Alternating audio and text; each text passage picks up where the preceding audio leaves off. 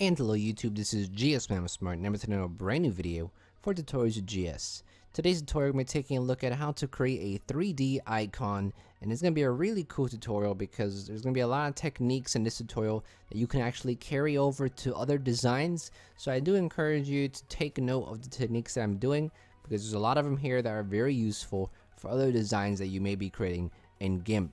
We haven't done a GIMP tutorial in quite a while because I've sort of been focusing on the other software programs. We have tons of GIMP tutorials. If you want to check those out, I have an annotation and a card on screen right now. Definitely recommend you do so. And let's go ahead and get started with the tutorial. The first thing we're going to do is create a new image canvas. So I'm going to go up to the File button, click New, and I'm going to go ahead and create a 400 by 400 image. That should be okay. A nice little square to work with. Next thing we're going to go ahead and do is create a new layer. Always want to work on new layers, never work on your background layer because that is destructive editing. We want to do non-destructive editing. Make sure it's transparent, go ahead and click OK. And this is going to be our sort of our main layer, or at least our background layer for now. I'm going to go ahead and create a box, a little rectangle. I'm going to use my rectangle tool here. If you want to have a perfect square, hold down the shift button, that will create a perfect square. Is this big enough? Maybe not. It's a little bigger, like so. That's fine right there. And I'm going to go ahead and add rounded corners. If you want to do that, on your tools options here, go ahead and click rounded corners right here, and then you can select which value you want. I'm going to go ahead and get a value of 40. I think that's good. And then we're going to go ahead and get a color for our little square here. I think I'm gonna be using, let's use black, and we're gonna fill in our selection here.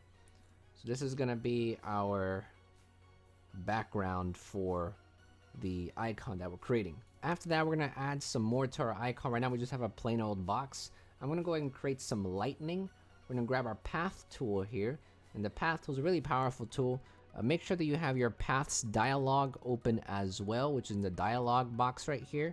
My paths is, well, if you don't have your paths dialog, which I don't think I have mine right now, go ahead and click Windows at the top, then go to Dockable Dialogs, click Paths, and it will open up right here.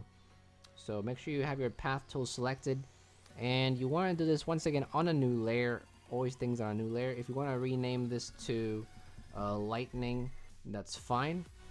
And here we're just gonna draw a cool little lightning bolt. So give me a second. Now once you get to the last dot, the last selection node on your path, hold on the control button and go ahead and click the last node there, and you'll basically finish the selection. You do have design, edit, and move tools down here in the bottom left corner in tools options. You can use those if you need. The design one will basically allow you to move the nodes around. The edit tool will allow you to add new nodes like so. It'll also allow you to create curves around the current nodes that you have by just clicking and holding on them. Click and hold, and then you can move them around like so to create curves. And then you have the move tool, which will allow you to move your entire selection around like that. And I think we're actually going to do that sort of like that. I think that's okay right there. And the next step we're going to do is go ahead and click selection from path right here, and that'll basically create a selection around your path. If for at any point you lose your path, you feel like your path is gone, just go ahead and go to your path dialog box right here, right click it and click path tool, and that will basically allow you to edit again. You can also view your path by making it visible here, but we don't need to do that right now. So what we're going to do is grab our paint bucket tool, make sure we have some sort of yellow that we want to use for this lightning bolt. So perhaps something like that's okay. I'm gonna fill it up like so, and I really don't like that bolt, so let me go ahead and redo that real quick. So there we go. That's a little bit of a better bolt than the one we had before. After that, what I'm going to do is go ahead and make the bolt a little more 3D already. So I'm going to go ahead and grab the lightning bolt layer, go ahead and duplicate it once, and then I'm going to go ahead and grab the duplicate layer, get my move tool, and just move it down a bit, and move it over a bit, and you'll see that this creates this duplicate effect that makes it look like we have two lightning bolts, but what you'll see, we're actually going to make this look 3D by grabbing our paint bucket tool and changing the color of this a bit. We're going to go ahead and make this a little lighter than what we have now, like this, and right click the duplicate, click alpha to selection, and then just go ahead and grab your paint bucket tool and fill it in like so. Now you'll have this weird effect where the duplicate is on top of the original. Just go ahead and grab the layer, move it down, and you'll have it like so. Now we have these weird jagged edges here. The way we're gonna fix this is by grabbing our paths tool here, and same thing, we're gonna make a new path, and this time we're gonna work on our duplicate layer here, and just try to do a path like I'm doing right now. Doesn't need to be too fancy. We just want to get rid of these weird jagged edges here where it looks like we have a duplicate. Use the selection from path again after you've made this path. Grab the paint bucket tool and just fill it in. If it doesn't fill in, go ahead and grab the paintbrush tool and just color over it like so. And you'll see that fixes our jagged edges problem. And we're going to do the same thing on the bottom here. Grab our paths tool again,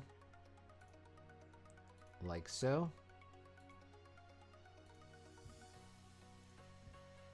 And similarly, selection from path, grab our paintbrush tool and fill it in like so. Then select none. Now you'll see it looks like we actually have a 3D lightning bolt. If you don't like how the color is a little too bright, if you want to make it darker, you can easily do that by right clicking alpha to selection again, and you can change the color to your preference if you want to have, for example, this color as your paint bucket tool. But I like this color right here. That's fine with me. Now one other thing I want to do to this lightning bolt is create a stroke around our main, around our base lightning bolt. So I'm going to grab the first layer right here, and once again alpha to selection. We have a selection around our main bolt and create another new layer, and this is going to be our stroke. So I'm just going to name this stroke. Make sure it's transparent again, and this time I'm going to grab a darker color than this, perhaps something like that. Click the OK button, and what we're going to do is we're going to go ahead and fill this selection in with a new color after we have our color picked and we have our alpha to selection done. Then we're going to go to select and shrink by 2 pixels, and then Control X to cut, and what you'll see is we have a nice little stroke around our lightning bolt here. If you want to use the blurred tool to blur it out a bit, you can do so. Oops, that's not the blur tool. The blur tool is right here, and if you want to use the blur tool to blur out the edges a bit, you can do that. That way it doesn't look so artificial. But there's basically our lightning bolt. It looks 3D on top of the black box that we have in the background. Now next thing we want to do is go ahead and merge all these layers down. Right click the layer one by one and click merge down, merge down, merge down. Now after you have it all merged down, we're going to go ahead and create a drop shadow. Go up to filters, then lights and shadows, and click drop shadow. Now you can play around with these settings if you want. However, I already have these pre-settings like this. I'm going to see what it looks like. If I like it, I'll keep it. If I don't like it, I'll change them around. But basically, opacity here changes how opaque or how prominent the shadow is. It's very dark or very light. The color obviously changes the shadow.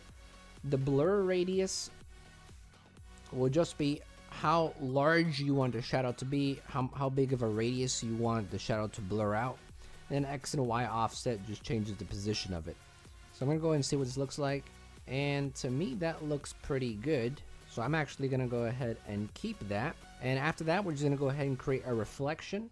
So I'm going to go ahead and right click merge down. I want to keep this drop shadow. You see now we have an entire layer here.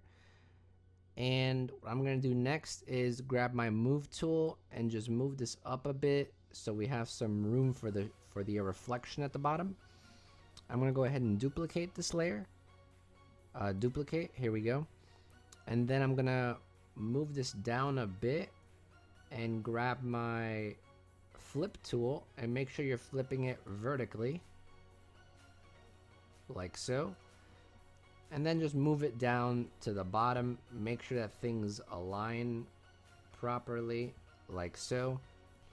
And now what we're gonna do is right click the duplicate layer. We have it flipped vertically, and right click and click add layer mask here, and make sure you have white selected. Click add, grab our gradient tool here, and make sure we have black selected as the foreground and white selected as the background. And what we're gonna do then is zoom out a bit and zoom into the bottom half of the image. Grab my zoom tool here and zoom into the bottom half of the image, and grab our gradient tool here again, and we're just gonna go ahead and draw a straight line from the bottom to around the top of that layer. You can hold the control button down to draw straight lines, and if we let it go, you see we have sort of a reflection created there, but it's a bit too prominent, so I'm gonna go ahead and make it a little bigger. And maybe I want to have a little more, something like that.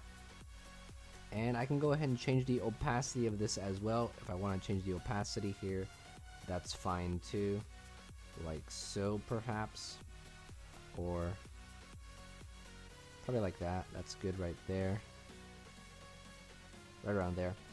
And then if you want to get rid of the white background, you can do so, and you'll still have everything else here, and it won't affect the main picture. Then you can go ahead and merge this down as well, and there you have it. We have our 3D looking button. We have a nice drop shadow. We have the 3D lightning bolt, which fits very nicely on top of the black background, and then we have a reflection at the bottom here, and you could then use this on your website, or if you want to use it as a desktop icon, though I think you may need to make it a little smaller. But that's basically it. Hopefully you enjoyed the tutorial. Hopefully you got some techniques out of this. This was just something cool that I wanted to do that had several different techniques within the video, and perhaps you took some of it with you. Also, I just want to throw out there, since I've thrown it out on all my other channels, if you know how to draw some cartoons, or if you're good at drawing, I'm looking for someone to do a cartoon version of me. You can see how I actually look on my main channel on GSmanimsmart. I'm trying to get some new channel art done. I've had this channel art for quite some time now. I want to change it. So if you're interested in that, if you know how to do it, go and leave a comment section below, and I appreciate it. And that's pretty much for this video. Thank you for watching. As always, plenty of other GIMP tutorials, as I said in the beginning of the video. If you haven't subscribed yet, go and do so. Plenty of other software tutorials and content coming in the future. Any questions or comments about the video, anything that I did in the video, go and leave a comment section. Go and leave a comment below, and I'll definitely try to answer your question. And like I said, a lot of these techniques can be applied to different designs, so I encourage you to try them out with different designs. Thanks for watching. I'll see you guys next time. Thank you for watching, and I hope this video helped you out in any way. If you enjoyed this video, please leave a like. It'll really help me out. If you didn't like it, you can leave a comment as well, giving some feedback. If you have any other comments or questions, please leave them in the comments as well, and I'll do my best to answer them. I usually respond to comments within 24 to 48 hours, depending on your question and depending on how busy I am. I have plenty of other content on my channel about different software tutorials and how-to videos, so if you're interested in that type of stuff, check it out. And if you like what you're seeing, you can subscribe too. Really appreciate it. You can also check out my other channels and social media as shown on the screen right now. And with that, thank you so much, everyone. And this is GSmanimsmart, and I'll be back sooner than you think. Don't go anywhere.